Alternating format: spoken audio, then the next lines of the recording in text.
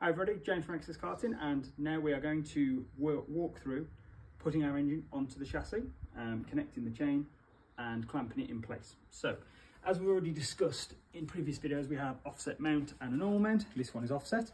Now you'll be able to see these two holes, there and there. This is what we're going to use once the engine is on the chassis, like so. We'll be using these clamps through those holes to secure the engine in place from underneath.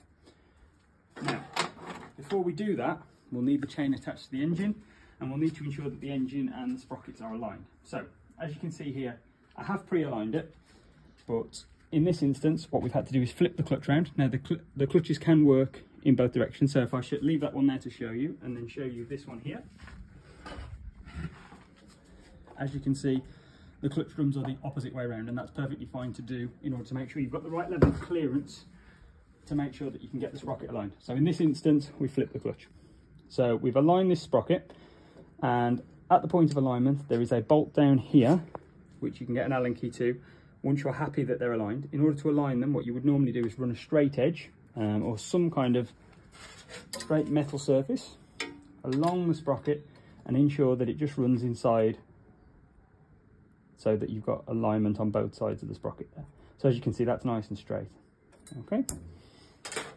So before we go to clamp, what we'll do, we'll run the chain around the front and rear sprocket. So always start the engine all the way back so that you've got plenty of room to move. Then what I normally do is just slide the engine forwards like so. Have a little fiddle with the chain to make sure it's okay.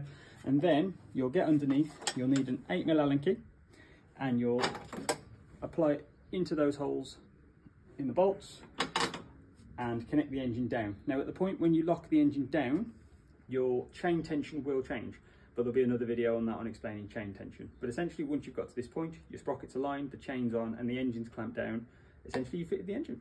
All right guys, any questions, please put me in the chat.